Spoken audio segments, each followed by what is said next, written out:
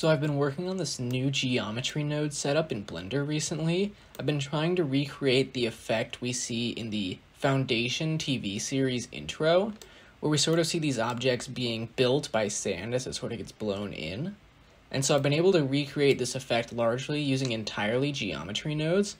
And so the nice part about that is that it's super simple, easy to set up. And so as you can see here, we've got our basic scene, we've got our background, we got our light, and we got our object. We're going to Sandify. And so we're going to set up our scene. We're going to make sure we're in cycles and that we have GPU compute turned on if we do have a GPU. If not, don't worry, it's not too much of a deal. If you don't have a GPU, don't worry. This actually uses Blender's point cloud rendering system, so it is super duper quick, even if you are just running this on a CPU.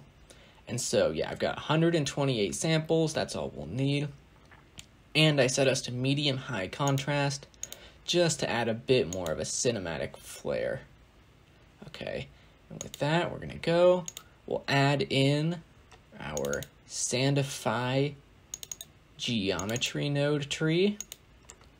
Come in here, and before we actually apply it to our object, the first things we're gonna do, we're gonna go to our object, we're gonna apply the rotation and apply the scale. You want to apply both of those so the effect works correctly. You don't necessarily want to apply your location because the origin of the object is actually used for part of the effect to determine some of the parameters. And so with that, we'll go here, add in our Sandify geometry node modifier. And as you can see here, we're in our camera view. We're sort of stretched along this x-axis here. And if you look over here in the interface, you'll see the build direction has an empty slot. So we're going to go create an empty. I'll make a sphere, just a little easier to click on. And the angle between this empty and the world origin will control basically where we build our object from. And so you can see we'll put it like right there. Come in here, select our empty. And now, as you can see, as we move this around, it sort of controls where we get built from.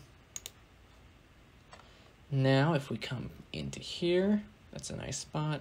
We'll set our face density higher, say 500, maybe a radius of like 10, just to keep it easier to visualize.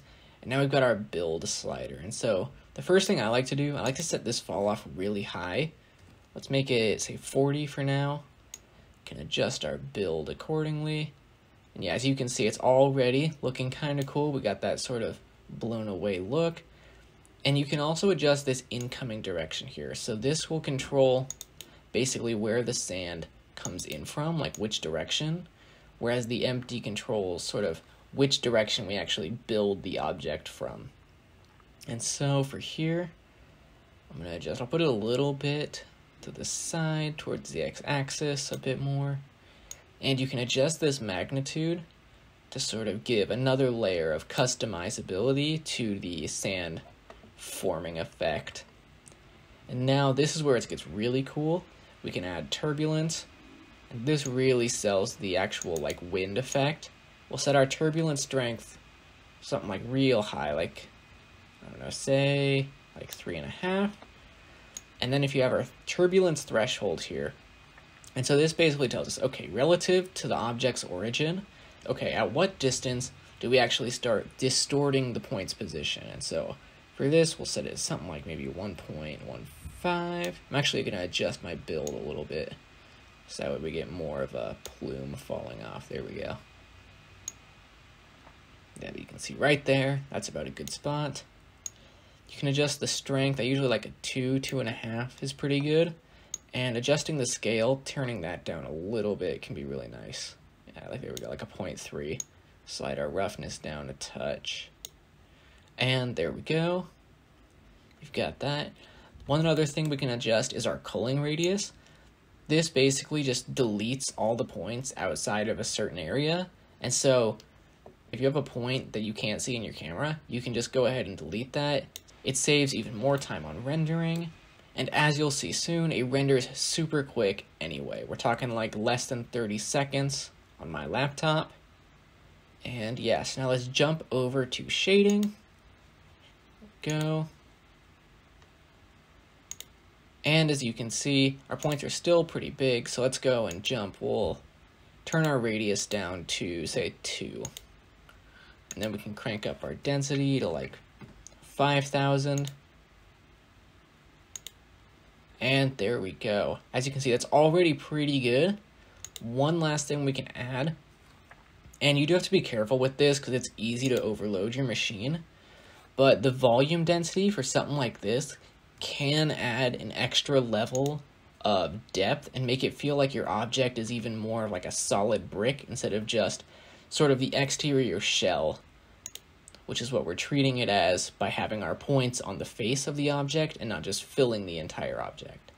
And so then if we come here, we can adjust and we can switch. And you can actually see if we have it just with the volume fill, we still get this really cool effect, and it also really softens it out. So you can use that for things as well. But for this, we just want to fill it up, make it look like a solid brick object. There we go. And I really like this gold sort of sand material. You can adjust the material down here at the bottom. And yeah, it looks pretty nice. We'll render our image. And as you can see, this is moving super quickly. Especially considering this has like probably 100-something thousand points inside of it. If we tried to render this all by like instancing subdivided icospheres, that's the old trick to do it, it would be much longer on the render times. Yeah, so you can see we're finalized, 23 seconds for a frame, and you can come in here. I usually like to add a little glare in the compositor, but yeah, you can do whatever you like with this. You can use it on any model, even if the model isn't like closed, you can still use the volume fill. And so I hope you guys found this really informative. Thank you for watching, and thanks for checking this out.